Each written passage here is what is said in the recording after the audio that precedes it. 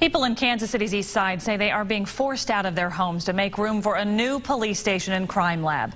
There are about 130 properties near 26th and Brooklyn that need to be torn down for the project. Out of 25 sites, developers say this is the only one that met all 7 criteria. The city will pay homeowners the highest of 3 appraisals if you live there. Supporters say it's a crime-ridden neighborhood.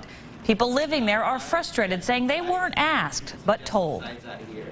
We've really not had a lot of time to talk about where we want to relocate because we just found out last Tuesday. So we've been in kind of a state of shock. So accepting that this is real. The final public meeting is tonight at 6 at Mount Calvary Church of God in Christ on Brooklyn Avenue.